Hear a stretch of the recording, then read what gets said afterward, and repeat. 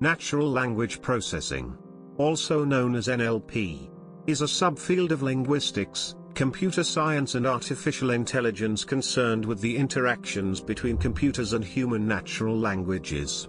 The ultimate objective of NLP is to read, decipher, understand, and make sense of the human languages in a manner that is valuable. Most NLP techniques rely on machine learning to derive meaning from human languages. NLP is the driving force behind the personal assistants, word processors like Microsoft Word, language translation applications and much more.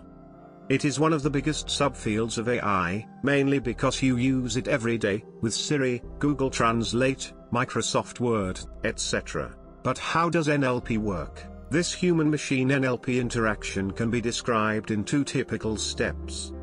At first, NLP entails applying algorithms to identify and extract the natural language rules such that the unstructured language data is converted into a form that computers can understand. Then, when the text has been provided, the computer will utilize algorithms to extract meaning associated with every sentence and collect the essential data from them. Let's see a simple example with those two steps between a machine and a human. Just like Siri, or OK Google, would using NLP, at first, a human talks to the machine. Then, the machine captures the audio and the audio-to-text conversion takes place. It then processes the text's data, and convert it into an audio file.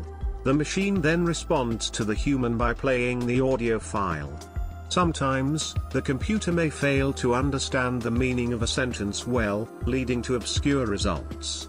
For example, when someone uses a sarcastic remark to pass information, the machine may not interpret it well. In short, while humans can easily master a language, the ambiguity and imprecise characteristics of the natural languages are what make NLP difficult for machines to implement. These challenges in natural language processing frequently involve speech recognition, natural language understanding and natural language generation, which we will see in the next videos.